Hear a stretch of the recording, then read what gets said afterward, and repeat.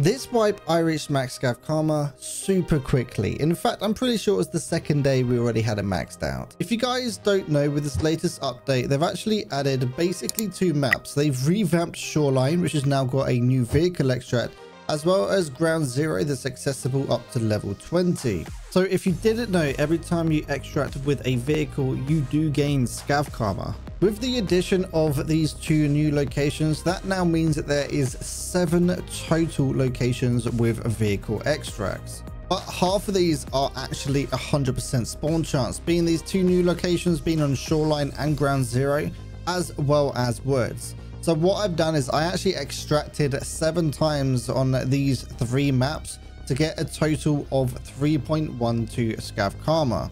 With this, it brought me just over the halfway threshold when it comes to your 6 Scav Karma. Interchange, Customs, Streets, and Lighthouse also has vehicle extracts. Now, in my opinion, Customs is one of the easiest. You got so many tasks that end up at dorms. I actually did another 7 extracts at that location for a total of 1.4 Scav Karma. That got me up to 4.16 Scav Karma. If you find this guide useful in any sort of way, please leave a like and subscribe. And also don't forget to come over to the live stream over on twitch.tv/Piranha, where I am live 5 days a week. So for me, being the most confident, Customs was the best. After that one, it is purely down to what you are most confident with when it comes to Interchange, Streets, and Lighthouse. I do not like Lighthouse, so I actually haven't extracted from Lighthouse yet. So what I did was I actually extracted from Interchange 5 times with a total of 0.91 Scav rep. When it comes to Interchange, you want to bring yourself a not the best loadout, because all you can do is sprint straight there. If you get a spawn that's kind of close, you can run straight there. Of course, it might not be up, so then you can just take the bagless extract. So don't bring a bag when you do that. And then again, for me, I extracted 5 times from that location for a total of 0.91 Scav rep.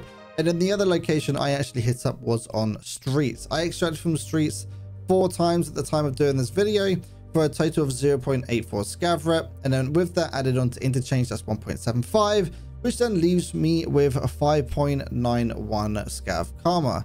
And then because I do my Scav runs in the middle, it's only survived 9 Scav runs, and then boom, you got yourself your max Scav rep, and then you can get yourself your labs key cards, your red flares, all the good stuff from having your max Scav. If you guys are curious on how the extract reputation is actually calculated, it's 0.4 divided by how many times you've extracted. So if you extracted from the location 2 times, it's going to be 0.2. Or if you've extracted from the location 5 times, it's going to be 0.08. So when you have got your screen up and it shows you your calculations, that's how you can work out how many times you've actually extracted from that location.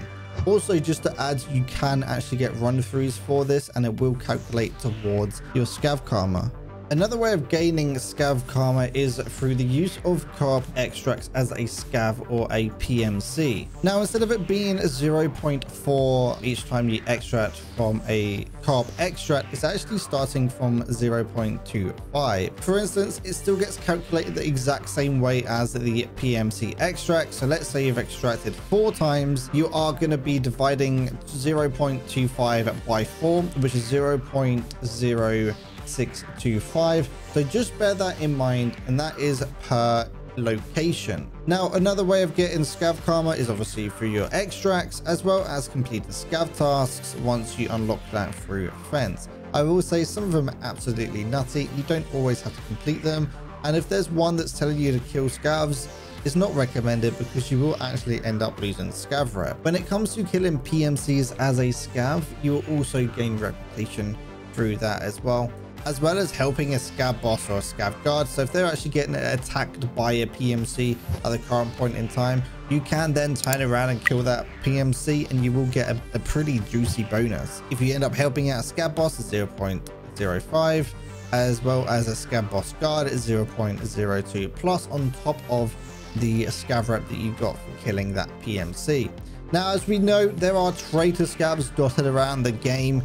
If you were to kill those, it's 0.03 as well. Now, when it comes to actually the rewards of doing your Scav Karma, apart from loading in with really awesome loot, there's a few things that can help. It will lower the fee amount on your car extraction. So I think I pay like 1,000 rubles for my car extracts on customs, for instance. Now, there is a BTR on streets, which is like a BTR taxi service. On your PMC, you will get a larger grid size depending on what your Scav Karma is. Now, the largest, if you are Scav Rep 6+, you actually get 6x4 inventory when you are going to be sending out your loot. And then if you have the worst one, it is actually a 1x1, which is really bad, let's be honest. So if you got something on you that's really highly valuable, you don't think you're going to make it to the extract, but you want it to stay fan and raid, you can use the BTR taxi stash. Of course, your Scav case in your hideout is going to be very good.